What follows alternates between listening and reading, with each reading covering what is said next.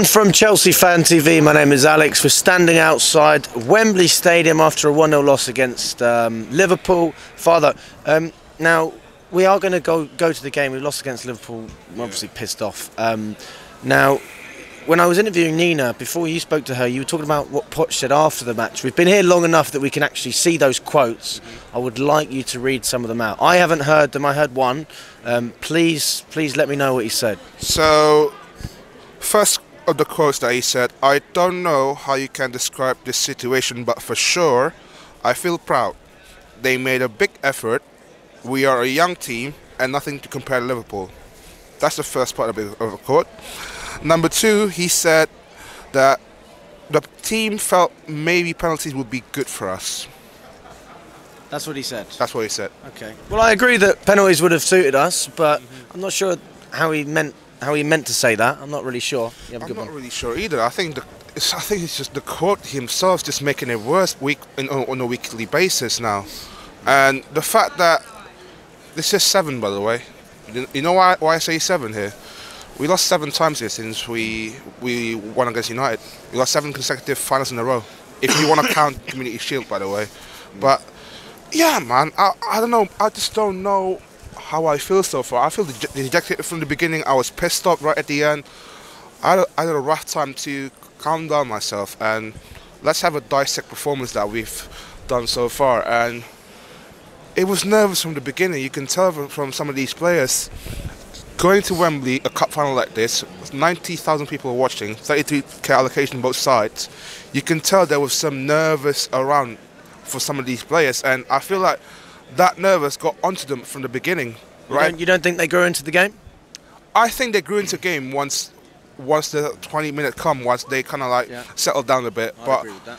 And also, I just think maybe in the first half alone, I don't think we played that bad, but it's just giving too many easy fouls away, it's too many mistakes. There was no attacking pattern whatsoever.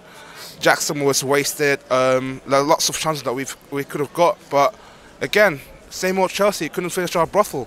And the problem that I've got so far from this game alone is just that I don't think the subs were made that was too bad by Poch, but I just think that we lack kind of clutch moments in this game alone, and that is why I feel like that is the difference between us and Liverpool at the moment. Look at Liverpool at the moment.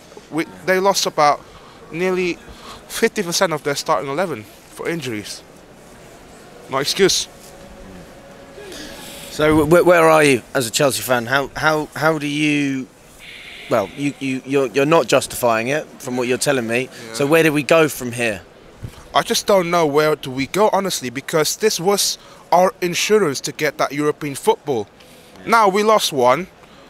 We play 120 minutes now. I'm kind of feel worried going to Wednesday.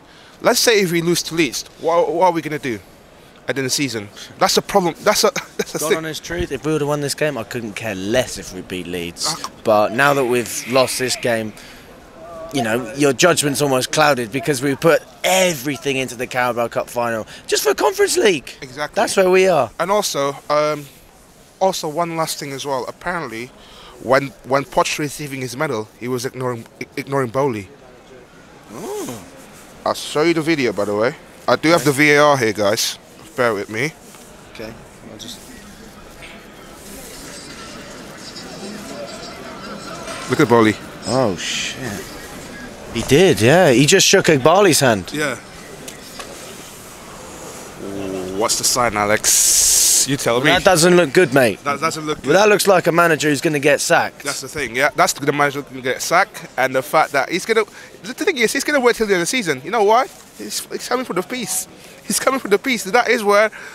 This is the connection between our club, from the top to bottom, to the managerial, to the players, are kind of a bit disjointed at the moment. We haven't got that harmony feeling at the club right now. Look what happened last week. The difference of the performance from Man City last week compared to this. What happened there? Completely different. Disasi was... The starting 11 was the same. The same as starting 11 from last week. The same players, the same position. What happened there? 90% I would blame on the players for not turning up. And these kind of clutch moments that we need this from these young players to, you know, develop themselves to be that clutch in that moments.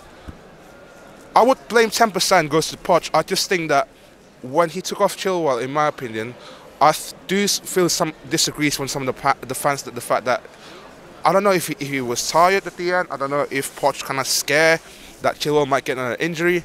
That is where the conundrum is, and that is where also Poch kind of he fucked himself in a bit at that moment. So when he got to back three, you knew what's going to happen, didn't it? Well, I just didn't understand the Chalobah sub. That was the one I really didn't get it. You know, I understand that we talk about him being tired, and you know, I don't necessarily think Poch was thinking of it tactically. I don't think that if you're tactically looking at it, that's a smart decision. But he was looking at it from penalties and trying not to concede and have a little bit of energy for 3 minutes. But again, I agree with what other people have said. Yeah. You're a fucking professional football player earning millions of pounds. Can you not ride out 3 minutes? You know, I mean, that's a fair point. That's a fair point as well. And these are the conversations that we're going to have a lot before the Leeds game, because some of our rivals now, I'm very disappointed as a Chelsea fan seeing our players getting cussed out week in, week out. Look what happened today. Enzo and Caicedo. They're going to be the one that's going to be cussed out because £220 million, that is where the rivals put the agenda. £1 billion squad, the whole team. Do you think they had a good game? From the start, yeah, I'll be honest with you. From the start, they were nervous. I said they were nervous at the game, but they grew into the game a little bit. They're crunching in these kind of tackles in the moments.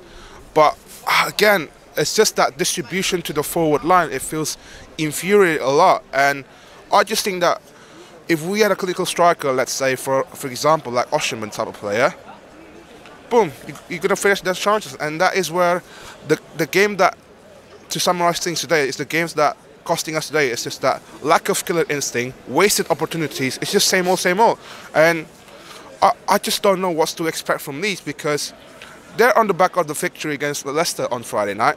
They're going to be coming at Stamford Bridge thinking, you know what, guys, why not make an upset against us? Yeah. Because we just felt defeated, after we lost to arguably, like, actually this place is a curse for us. Seven losses at Wembley. Unacceptable for us. This used to be our training ground. We used to dominate. We used to, you know, call ourselves the king of Wembley, the pride of London for a reason. Look where we are right now. Fans going to cuss us because we haven't got that pride of London anymore.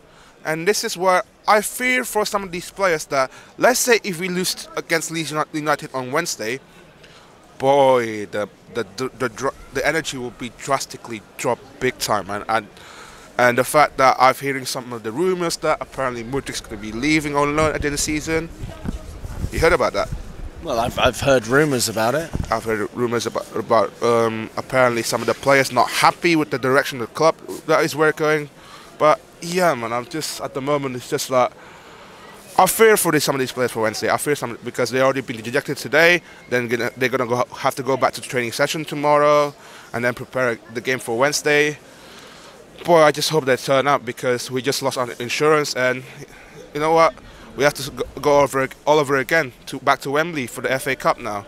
So, yeah, at the end of the day, I wish we end up with box pride just to kind of rub it off this defeat, you know. But yeah, let's see. That would have made a really difficult season worth following, you know, because you pick up silverware. And last season, I mean, there was no hope whatsoever. And they always say it's the hope that kills you. I feel dead. I feel dead as well, and I understand. You know what? I just want to see us some fight, you know, in these kind of moments, you know. And that is where I feel like the likes of Gusto, the likes of some of these players that is still young, they will learn a lot from this game. And you know what? Why don't we try to come out on Wednesday, be that angry mood after what happened today? Guys, let's go again on Wednesday. Let's go back to Wembley, where we belong, to play the FA Cup sixth round, and then we go through the semi-finals round. And then back in the final, who knows that we might see a change, but at the moment it's just like, yeah, dejected. It's a dejected feeling, you know, and I'm speechless, man. I mean, we're all in this together, my friend.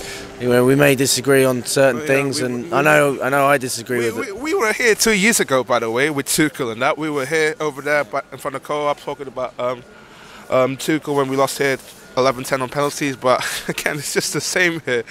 Different scenario though, my friend. We are not the same Chelsea. Even someone as positive myself, I will say that we are just not the same. We're not. Yeah, we are in a different era now, and I just hope that we need some clarity on the club as well. We need some clarity. Is we're not good enough to beat Liverpool's third team. The clarity is where we are right now. It's not good enough. We spent out £1 million. We should be up in the top now. So.